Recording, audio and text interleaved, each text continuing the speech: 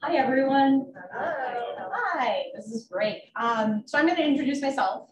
I am a member of the Traverse Area Historical Society. I've been secretary for maybe 3 years now. My name is Jennifer Loup. I have a degree from U of M. I studied history there.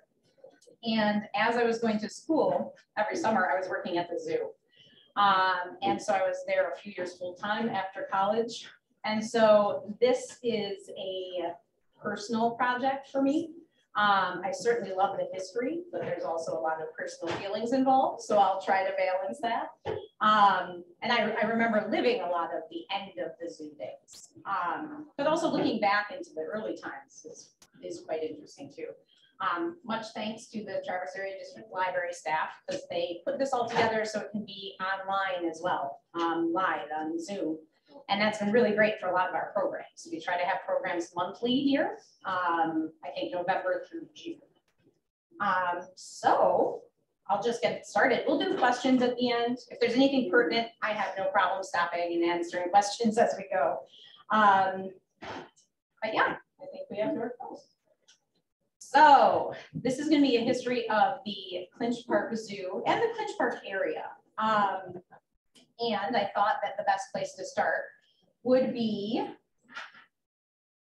with why we call it Clinch Park. R. Floyd Clinch is a name you might have heard in other historical society kind of talks. He was a son-in-law of Tracy Lay. So Hannah and Lay were two of the founding fathers of Traverse City.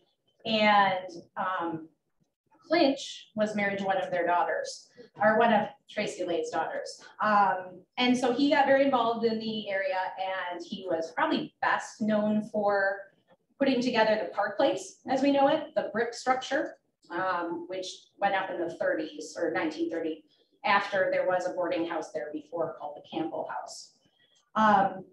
So the Clinch family donated a lot of the land that the zoo, the second iteration of the zoo, stood on.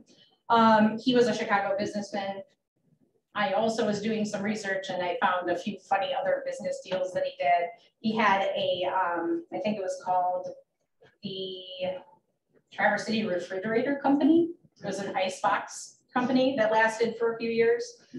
So clearly he really wanted to invest in the area, and he deeded a lot of the land down there to the city for this endeavor. His son is the one on the right, that's Duncan Clinch, and his name is still on the marina, the yacht harbor, and that comes in there later. So the zoo really started though with Conrad Foster. Always or often you can tell, or you can find him in photos because he has a cigar, and also usually done up pretty well. He was born in 1875, he lived till 1940, and he, in his early days, worked for traveling circuses, Barnum and Bailey. I think one report I saw said that he was a treasurer for them, but certainly had a love for entertainment and animals, and that kind of came to Traverse City. We were talking a lot about him when the film festival started, when the State Theater was redone, because he was also the manager of the Lyric Theater, which was in the State Theater building originally. So a lot of the information I got on Conrad Foster came from a memoir written by his daughter, Helen Keene. And this is in the archives here at the library. And it is kind of an anecdotal sort of story, but there's some really fun things, character things that you can get out of it. And of course, you kind of try to figure out where the facts are, but she really thought highly of her father, and it seems like he was very influential in a lot of the things that got put together with the city. So the original idea then, so that's him with some bear cubs, and there's going to be a theme really of a lot of these big figures in taking care of the animals and expanding the zoo really raised them themselves.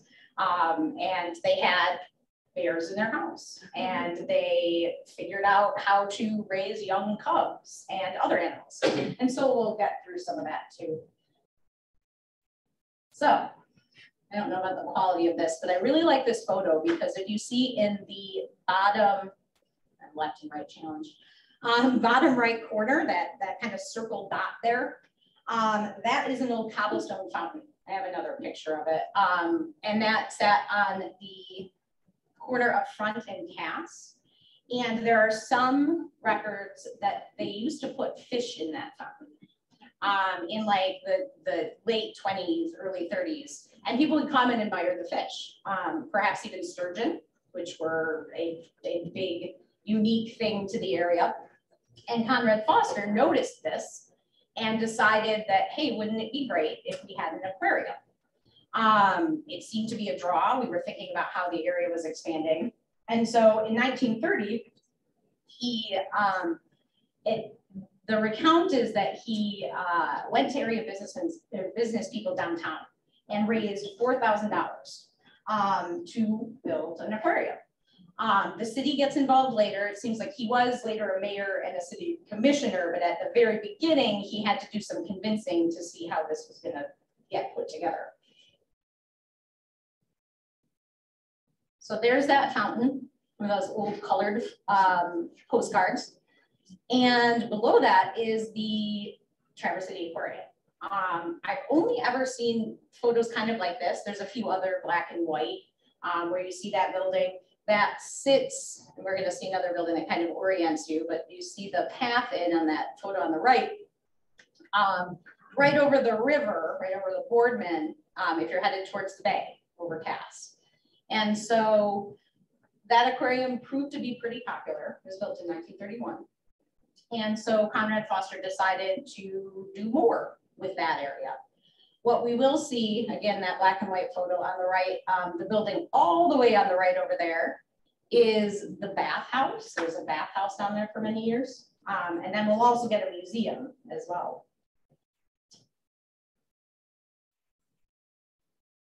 So, oh yes, so these are the stories that I don't want to forget. So according to Con Foster's daughter's memoirs, he wanted to do this. He gathered the money to do this, and then he got a local barber to fish the fish for him and to stock the aquarium because it was all local.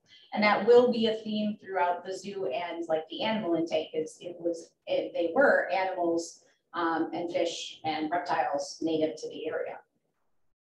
It kind of seems a little funny now if we think about it, but it really was a draw to pull people to Northern Michigan. Never seen these things up close. So there's the entryway. Sorry, that one's a little low resolution. I like that there's lights on the sign. There's that bridge across the Boardman. They were trying to make it into an attraction. That was a way to get people here. According to some accounts, those first few years, about 250,000 people attended the aquarium, and so they knew they had something going. So here we can kind of see, I love these aerial photos where we kind of get an idea of what it looked like pre-Parkway, right? So we have all the cars and everything parked along the bay. We have that bridge entrance, and you probably heard that original zoo was built where the farmer's market is now, and then was moved as the Parkway was built. I didn't quite get the full story on this, but I think some of that land was donated by someone with the last name Ott, O-T-T.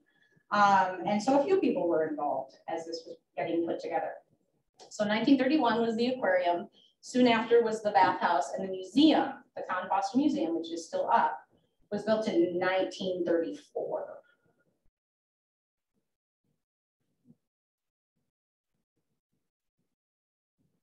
So this building is part of that original zoo structure. I wish I could find more photos of this, and if anyone has seen any, please let me know, because especially the inside, that, you know, those big windows in front really looked like it probably was an interesting building to be inside. But that was torn down when the zoo moved, and so there's not a lot of that. Notable, when this started to take off, WPA funds were used to build a lot of these buildings. And because this is getting into, you know, 35, where we do want to have people work and we need money to have them work, and they came up with some good ideas. Then Con Foster perhaps did his own fundraising and raised $8,000 to start the zoo proper. In the beginning, we do have a lot of records of some of the animals that were there. Certainly bears. They did have names back then too. Fritz the bear seemed to be one of the first ones. Sam the eagle, who may have lived over 40 years. We're going to get to some of the animal photos. Even moved across the parkway. So some of them started and then even had to move their homes. Here is some of those structures. There's a zookeeper structure up to the top there, and this Heart of Nature's playground, which ended up, it's this cobblestone display, ended up on a lot of postcards of the era. On that picture on the right, I really like the probably purple martin birdhouse looking like the Park Place.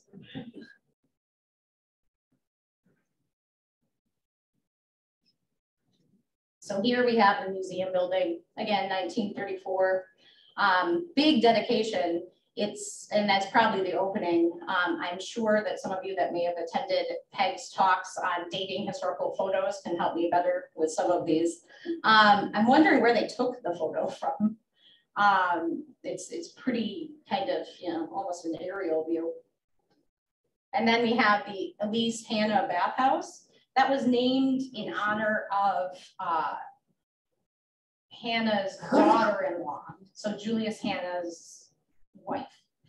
She donated money to put that up. And as we've had conversations on the Historical Society Facebook page and all this, some people remember going to the bathhouse and having a changing place. It was torn down, I think, in '69. I'll figure out where I put that. It looked a lot like the Con Foster Museum. It was built very similarly.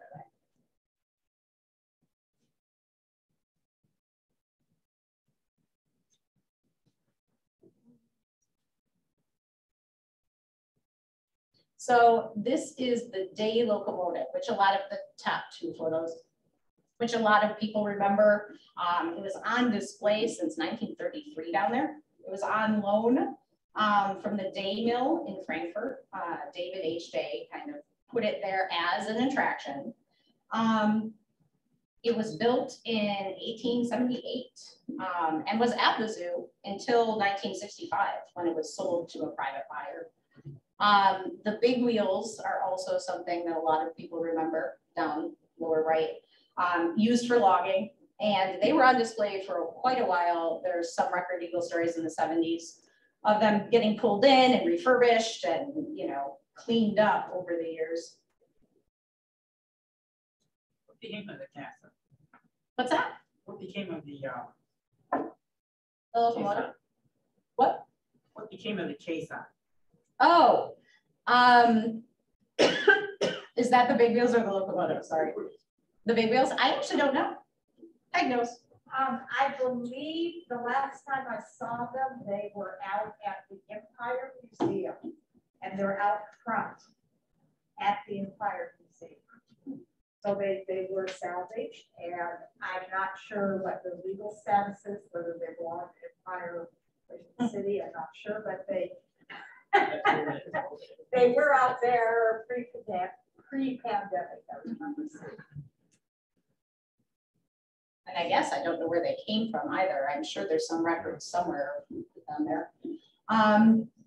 And so also in the early 30s, the miniature city was started. We have some buildings in the back.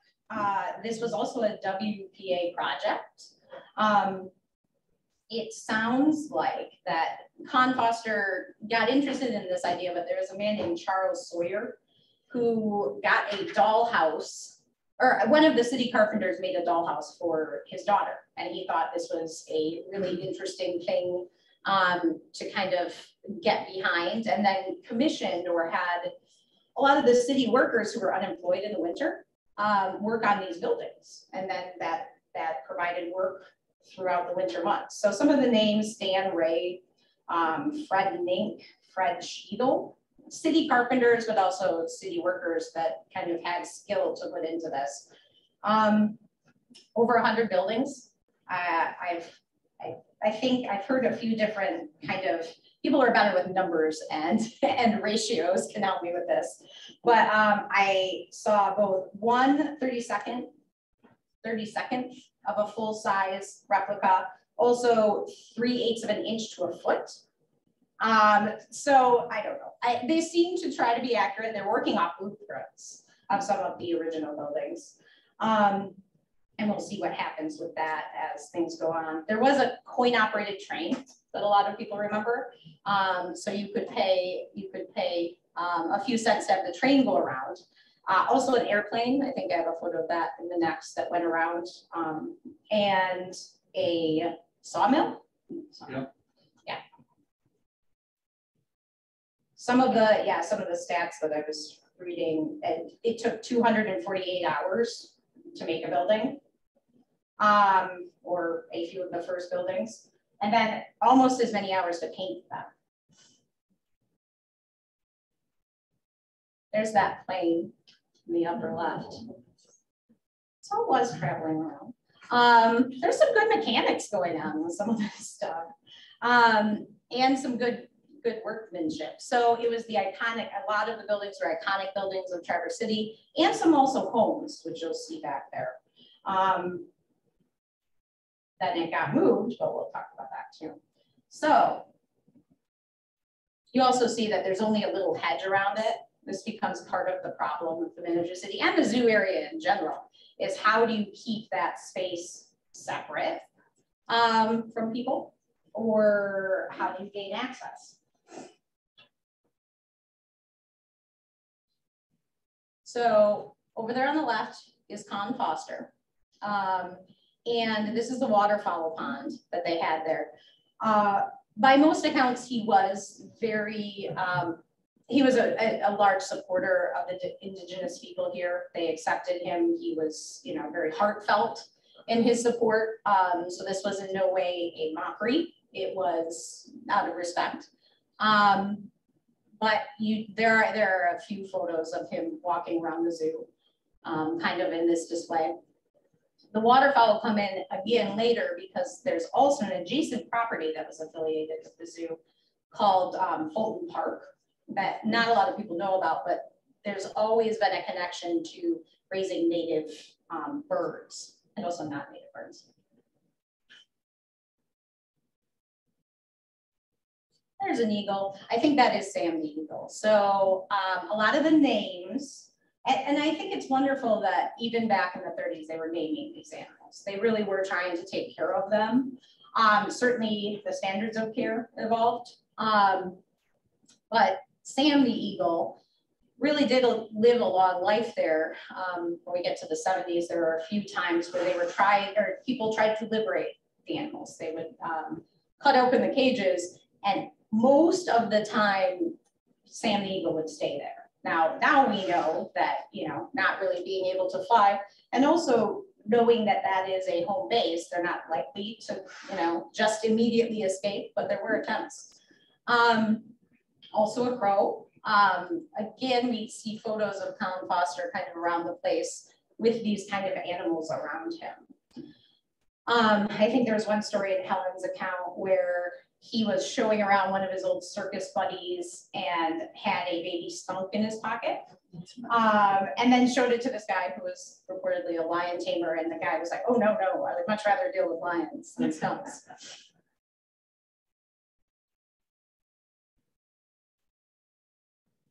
With the birds, peacocks. I don't know if you guys have been to the Detroit Zoo or even the Garland Zoo I went to recently up in the UP. Past the bridge. That one reminds me a lot of Clinch Park in some ways, but having kind of peacocks or other birds wandering the space, being free to get in and out of places, they would end up downtown. A lot of people remember that. They have to get like wrangled back in. And it kind of gives a different feel to the space. Down at the bottom right there, it looks like, that might be the guinea pig house. We're getting to the guinea pig house too. Again, Garland Zoo has a similar thing. Yeah. There they are. So tiny little replicas of places for little guinea pigs to live. So certainly wild animals, bears, some of the early ones are certainly elk, bison, some badgers, otters, then coyotes, we get into wolves. But then also there was a barnyard at one point and tiny little animals.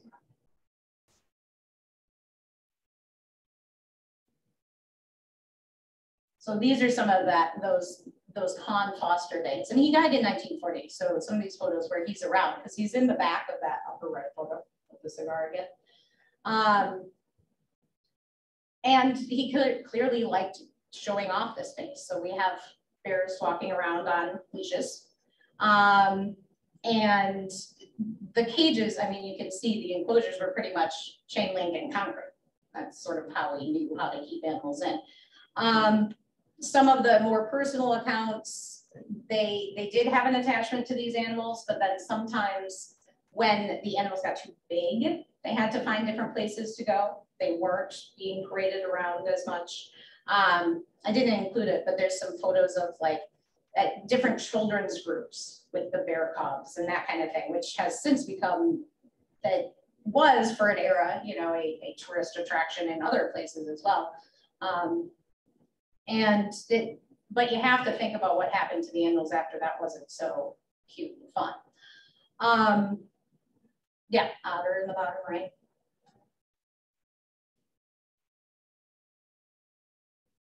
Parkway was built. Again, that old zoo building, everything torn up.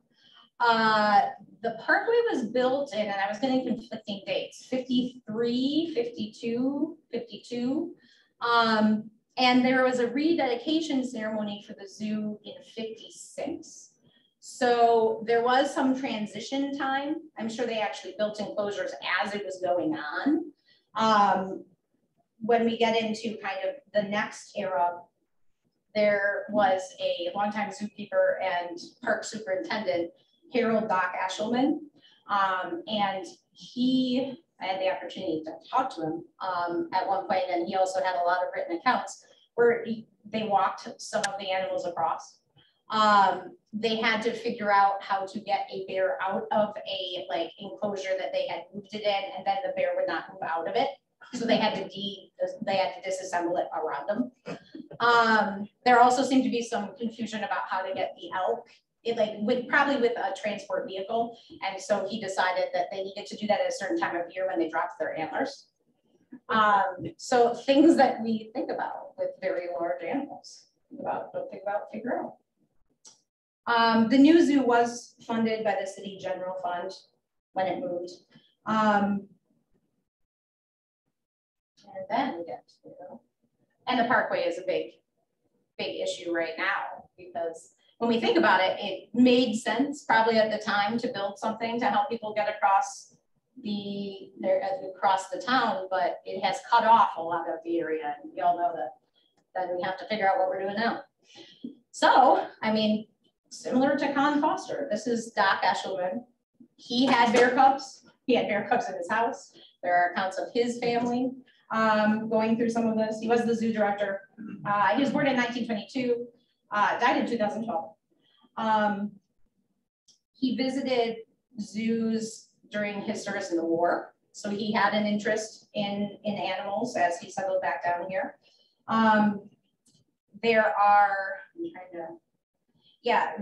He was interested and engaged enough that some of his techniques, like what do we feed baby bears and these kind of things, were tapped into from zoos around the country.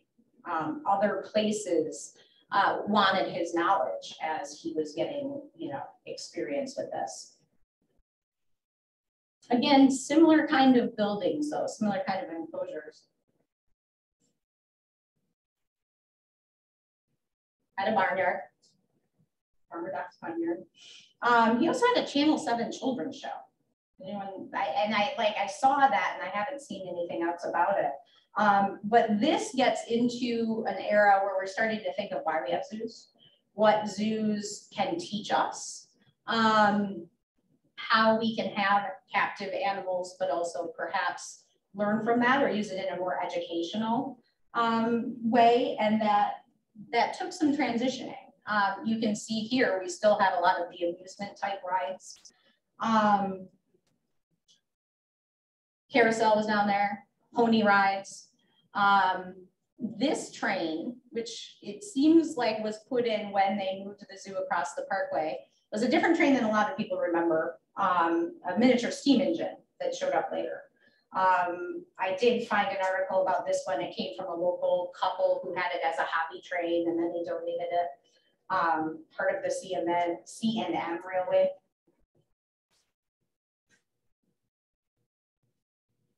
There's the train with our miniature city. So the city was on display until 74, 73 or 74. If you look at that fence, again, with how we're keeping things separate or structured, there was a lot of vandalism at night, especially. There were some articles of, you know, it seems like people were distracting guards and then were roaming patrols and then like hopping the fence on the other side. Some buildings were stolen, some buildings were destroyed. And besides that, it's just a lot of upkeep because there was never a decision to make, no one ever made the decision of whether or not they were going to continually update the buildings or if they were just going to keep them at a set year. And so every time they'd pull them in for the winter, they would try to do renovations on them or repaint them. And they were out in the elements. And so like the amount of hours that it took to keep that together in the way that it was displayed was really tough. And so it was pulled down, or it was pulled out in 74. And then there was a group that was trying to, I thought this was neat because it's just a small little blip in the miniature city, but the Traverse Area Model Pilot Society got involved with like Girl Scout troops and a few different others, really trying to do some large renovations. And it went back up in 78 and 79, but then it still was deemed unfeasible. The infrastructure though, like the moat or the river and all the like cement that were the streets and all that was not torn out until 82 when they put in the new train.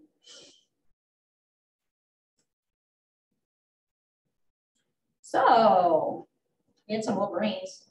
The personal history of a lot of the animals is really interesting. And again, standards of care changed. It seems, I have no doubt that keepers cared for the animals. It was just what did we need for animals at that particular point in time. Wolverines in the wild have thousands of miles of territory. And then we think that, you know, they are in a space and that's a little taxing. There are at least two. One did come from Alaska in '59. And that one I think was Roscoe. When Roscoe died, they sent him to a taxidermist, and Roscoe was in the education room actually at the zoo for many years after that. And then they got another that supposedly was trapped in Canada, which brings into kind of interesting, as the zoo is transitioning, interesting ideas. So like, where do you get animals from? What is the purpose of this place? And while there is some documentation of acquiring animals on purpose, it's usually the ones that they felt like they needed to have. A lot were local orphans or injured somehow. And this zoo, but also many other zoos across the country, provided a place for them. You know, you find coyote puppies, what do you do with them? And there were a few that even happened when I was there.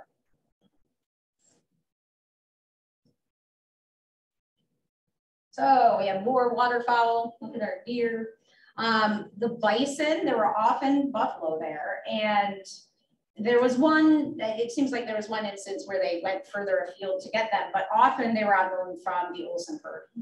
And there would be one living there for a few years, probably having a pretty good time of it, and then going back to their group.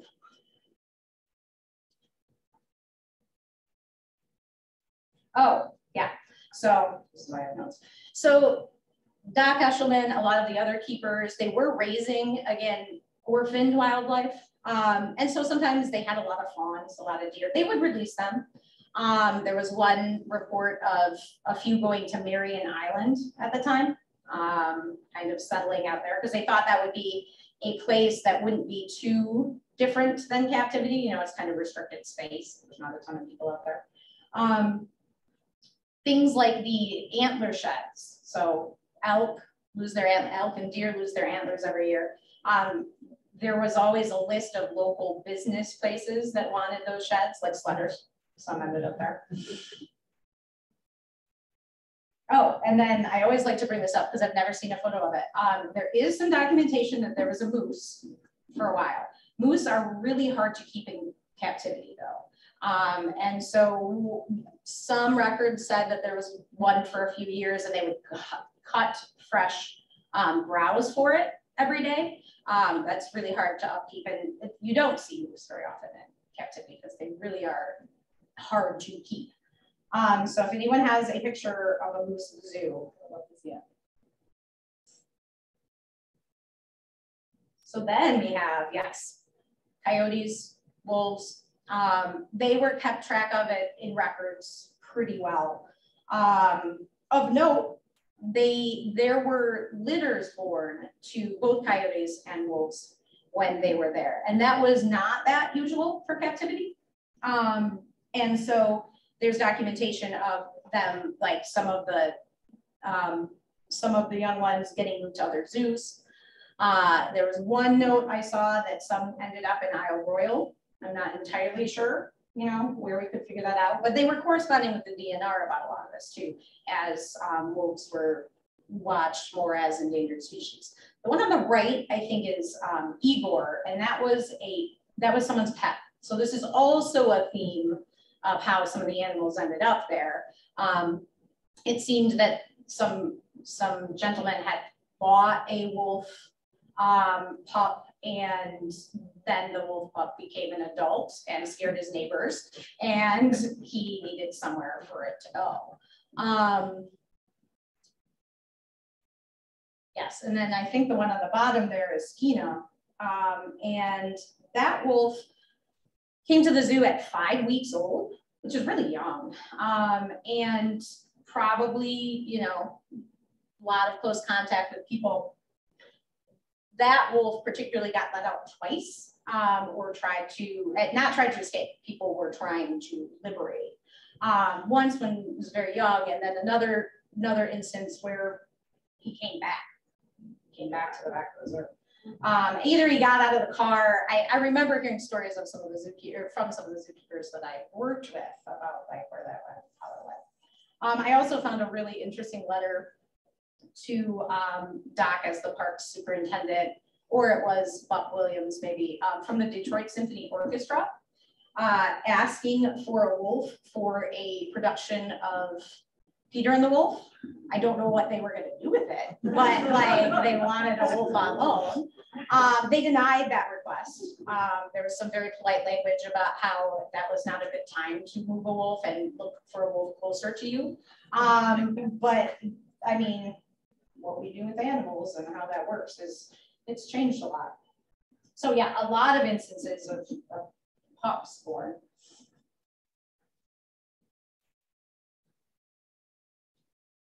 So this is Fulton Park.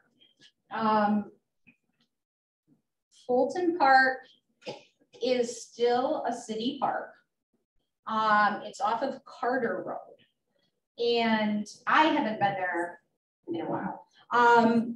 And I'm now a member of I'm a city parks commissioner, so I should go over there and see how it goes, or how it's going. But at the zoo times, they had there was a gentleman by the name of Walter Fulton, who was a bird hobbyist. He had a lot of exotic pheasants. The peacocks were often over there, or they were breeding them and then move them to the zoo. Shetland ponies were over there. And it was a pretty operated kind of thing. Wish I could find more photos of that too. But it's 10 acres. It's still really a large park. And I think, yeah, Walter Fulton was 82 years old in 74. So he had been doing this for a while. Turkeys, there are stories of relocating, you know, flocks of turkeys to different places as well. Some of the later things that we remember the zoo, the turtle pond. We certainly had turtles in the turtle pond.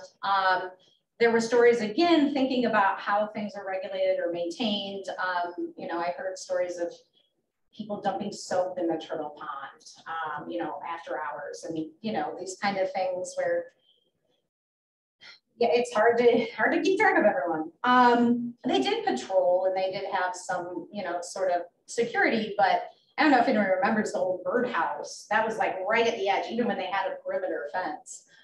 Really easy to kind of even stick fingers in cages. I've seen a lot of the old records with like bite incidents. It was usually the bears or the otters. And people thinking that, yeah, it would be nice to pet them, and them thinking, yeah, probably not. So yeah, there were reptiles and amphibians. The turtle pond, there was an exhibit in '69 of native snakes. And that was the old aquarium building. There ended up being a newer one even after that. That wishing well, but then there's another wishing well, which we'll look at in a second. Back to the miniature city. So once the miniature city, the city, so this is where we get into, not necessarily politics, but how the city works with the zoo, right? Early days, it was, this is an attraction, and this is a reason for people to come to Traverse City. Everything kind of worked in harmony. Then we get into why is it here, and we have differing opinions. The city sold the miniature city to Howard Stoddard in '83 for $3,000. He attempted restoration along with a daughter of one of the original carpenters. I think that was Mrs. Marge Williams, and put it back up on display, as it says, on US 31 South, only for a few years, really trying to get the interest back there. Again, at this point, some of the buildings may have gotten lost, or, but a lot of them were still there. So he died in '89, and his brother tried to sell it. There's like a Record Eagle advertisement trying to sell it for like $12,000. But it ended up being donated to the Music House Museum. And that's where a lot of those pieces are now. And we have some here. Jim, one of our Historical Society members, brought over. So definitely check that out at the end. Brochures over the ages, again, kind of highlighting what are we doing with the zoo? What is the purpose? How we're presenting to the community. And so they started doing more like the little brochures, and I have a few of them if you want to look through. Descriptions of the animals, what the animals, you know, or where the animals would live, or their natural habitats, and these kind of things. So you get an educational component into all of this. As this was, well, let's see if I have here. Part of what we're getting into or starting to think about is in the '80s,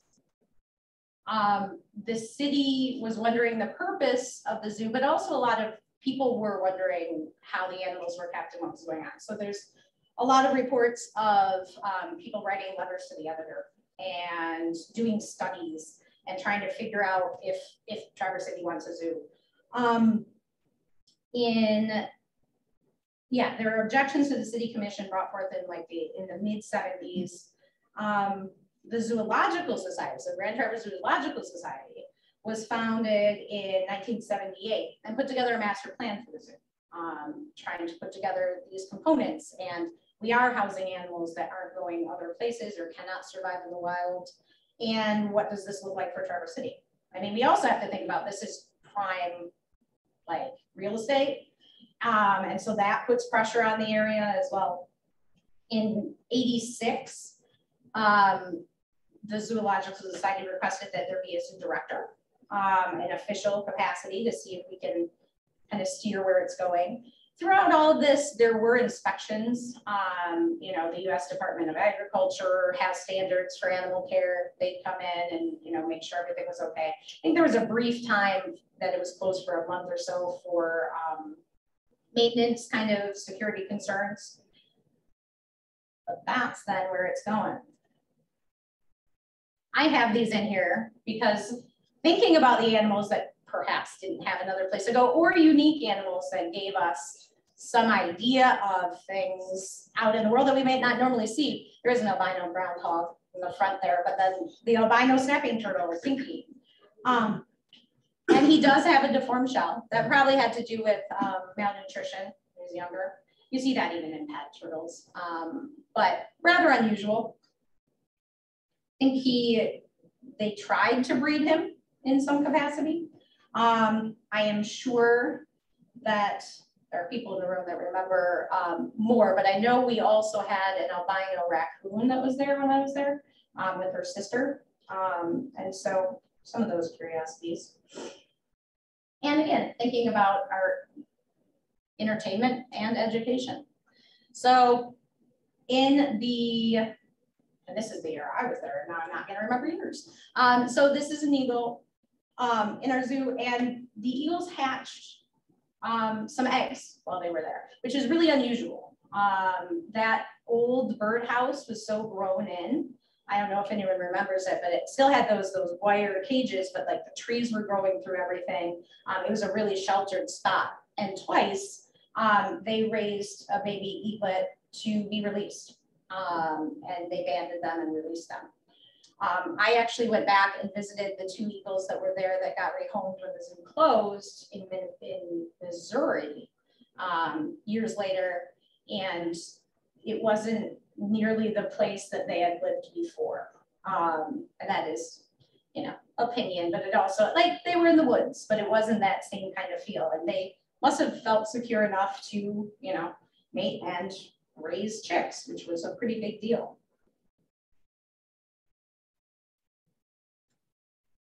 There we go. They're there. And then moved. This, though, is the train that a lot of people remember. Spirit of Traverse City. It was a real steam engine. And so anecdotally, what I remember is it would break down frequently because it's hard to maintain. There were some great engineers, and there were some really good hobby engineers that loved it and really wanted to, you know, put that into it. But as far as a attraction goes, it wasn't, you know, that reliable. The zoo acquired it in '82. It was, I think, built in 1948. And in 2012, it was there past the time that the zoo closed. It moved to the Buckley Old Engine Show. And so people have seen it out there. Now we're getting into the animals I remember. These are photos I took because I was in a black and white photography phase, but coyotes, those 2 coyotes were orphans when we got them. I think they were about 8 weeks old. We got 3. And that was the experience. There was not a lot of, or there wasn't acquisition on purpose. It was, there were still wild animals, as we're in Traverse City, up against wildlife that needed places to go. Sunny right there. I don't know if anyone remembers Sunny the cougar. She did have one eye when I was removed. She was a confiscated pet. And so someone thought it was a great idea to get a cougar as a pet, and they're not. So she always had a limp because she was declawed irregularly. She was sweet though. And I think the bobcats were also confiscated pets. Exotic animal laws are better now, but also very variable. It's surprising what people can own, and we've all heard stories of how this goes awry. But this was a place that they could be, that could meet their needs.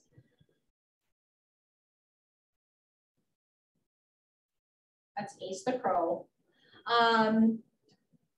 Yes, Ace was there for a very long time. By record, she was older than I was when I started working there. She never particularly liked me.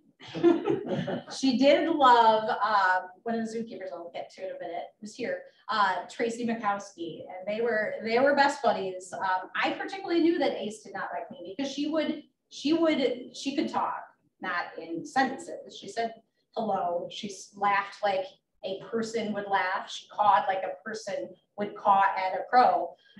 But every time I'd approach, or often, she would say hello. I'd come in and she'd say goodbye. She had some idea of what that was. It was very dismissive. Either that or just stabbing at the thing and looking at me pointedly. They're very smart. She had been injured falling from a nest. She had some really messed up feet and couldn't fly. But she's one that a lot of people remember because people would be outside the area talking to her after hours. Some maintaining that she would swear. We'll ask Tracy about that. I never heard it. So then we get into the zoo closing.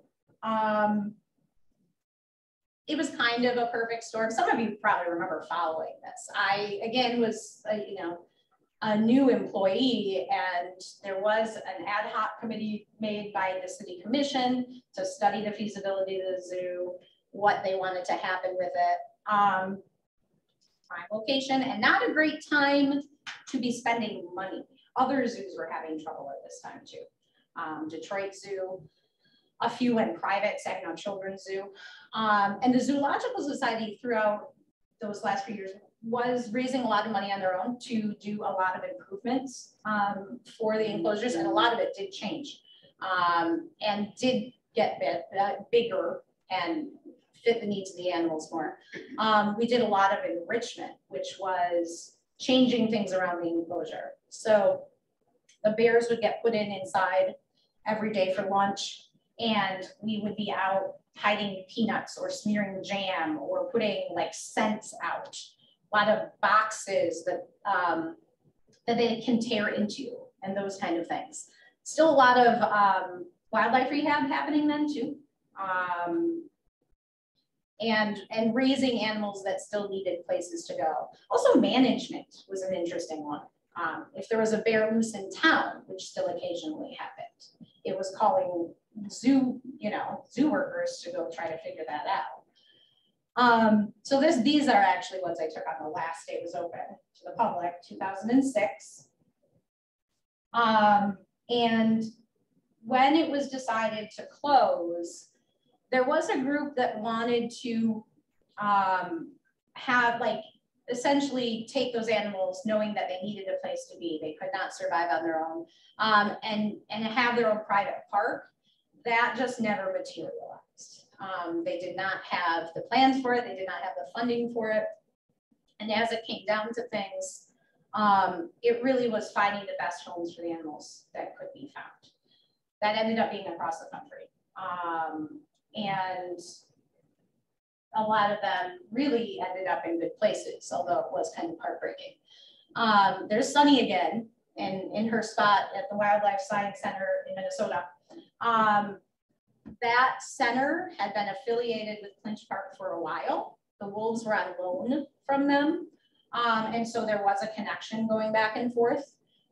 They did get some money from the city to the city and the Zoological Society to build new enclosures.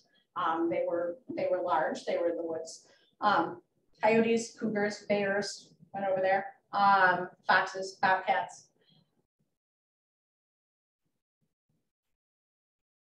Here's Tracy. I'm not gonna point you out, I'm sorry. So Tracy was the next to Doc Eshelman and my mentor when I was there at the zoo, but she raised a lot of the animals also in her house occasionally. Squirt the otter was one of these. Squirt was found in a field, and what Tracy ended up doing was writing a children's book about the story of the otter, and went back and visited Squirt in 2016. So there's an article on the Record Eagle about it.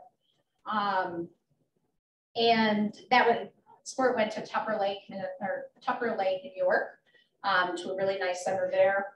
I ended up taking an otter down to Jacksonville, Florida. I'm trying to think, the Eagles went to Missouri. I think the Lynx went out out west. So it really was this coordinated effort of finding the best homes possible. And that took a little bit of looking, and it was the drive of the people that really cared for the animals to find the best places. We did a lot of enrichment, and other zoos did too, but to varying degrees. And so there's effort put in to make sure they're going to the right places. So sad, you have to have the sad zoo closed photo. But the area now, we've all been down there. That otter building was one of the last ones built, the otter, the beaver building on both sides, that's still there. They've planted trees around the outside. That wishing well is still there, so the other building's in the back there, you can see it. And certainly, you know, not a lot of the zoo is still recognizable. They put in a splash pad, maintains the name. I love walking down there and seeing that there's still these stickers of otters on the windows of that building. Yeah. What year was that otter display put in? That was so lovely. See them swimming. Oh, the new Tracy. That's really. I don't remember what year that was. Yeah, I know. It's me and dates is not. That's not ours to get to. But again, yeah, that's. I think it was built when soon before I was there. There was an old small animal aquarium building, and then that one was one of the newer ones. I think the bear enclosure was the next one to be renovated. That didn't quite get there. I totally can find that out though. It's the lived history trying to figure out exactly. So yeah, they reused some of the buildings. The barnyard building is still there. One of the things that I really, well, I learned a lot from, but also appreciated from the zoo was there was a lot of community involvement and like things that the zoo did that not everyone knew. So we picked up roadkill deer and we would actually butcher those for the animals and save that meat. We would pick up salmon from the weir and the salmon runs, often trout from the trout pond during cherry festival. And so I'm thinking about the barn area because that's where the deer lived and the elk lived, but that's also where we would process deer. I learned a lot of life skills at the zoo. So yeah, there are so many stories and there's so many things that can be put into, you know, a study of this.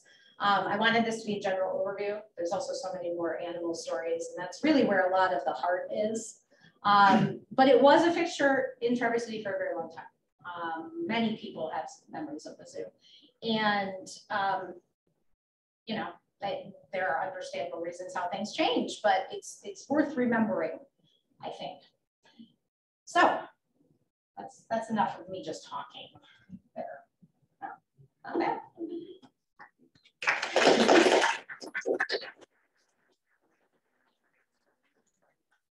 So I will take questions. I know there's other people in the room that can answer questions for you too as we get into some of this, or memories that you may have. I mean, that's part of it as well. There's a comment on Yes. Zoom that Anne said it's interesting to see, and this was a couple slides in, to see the early parking on Front Street with car noses pointed towards the buildings. I wonder when it changed to parallel parking. Oh yeah. And there are some people, well, Larry, maybe Peg or Stephen, that you know when those changes happened for the Front Street directional changes and how people were parking and that kind of thing. The question was parking straight towards buildings. Yes. The parallel parking, I can testify to the 50s, so was that. And the one-way streets were like 65. June, right on college, almost. Jared. Yeah, you told me that you or Tracy went to visit one of the animals or later on. Tracy went to visit one of the otters, yeah. And want to tell people how you can. And that was I think a great experience. What I appreciated is there was some press on it, the Record Eagle put a story out there and it was recognized that these animals were important to the area. I visited the Eagle, strangely enough, because I happened to be in Minnesota or in Missouri and saw them there. When we moved a lot of, because quite a few of them went to Forest Lake, Minnesota. We did that in shifts. So the coyotes went first, and I remember going back and visiting the coyotes I knew a month or so later. Yeah, go ahead. Yeah. What happened to Ace? Oh yeah, Ace stayed local. She ended up living with the zoo veterinarian at the time, Dr. Jerry Harrison, and had a great long life with them. I remember, this is my story of Ace. I remember watching her for him once when he like had a trip or something, just because she still didn't like me. I mean, she was older, so like we didn't have the same problems, but she still was, yeah, she still was Ace. There's a question on, was Dr. Clark involved with the zoo for a time also? I remember him talking about that. Yes, I think there were, and I know there are definitely more people to be talked about in this story. He was a veterinarian, yeah, for the zoo at some point, and there were a few local veterinarians that step in at different points in time. Yes. I was fortunate to serve on the Zoological Society board for the last 10 years. I thank you for your really balanced, long survey. And in that survey, one can see that those decades of transition from simple tourist attraction to, at its end, to a really clear mission, which unfortunately wasn't possible, but an educational mission using animals that simply could not survive on their own in a natural situation, focused on animals that in all cases were related presently, and in a few instances historically, to our actual natural environment surrounding us. And that morph to that vision, I think, was a really fine one.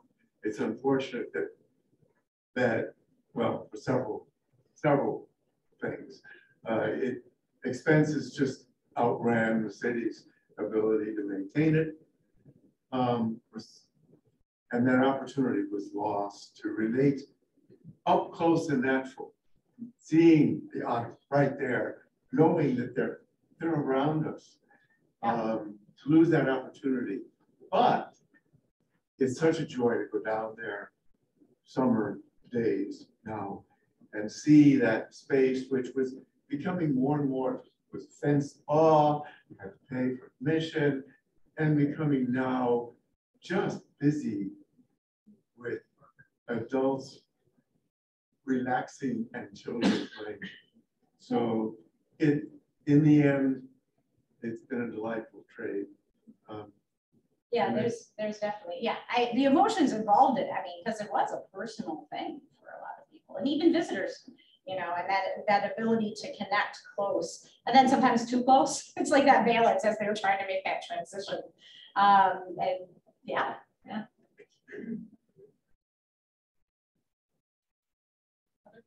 Comments? Okay.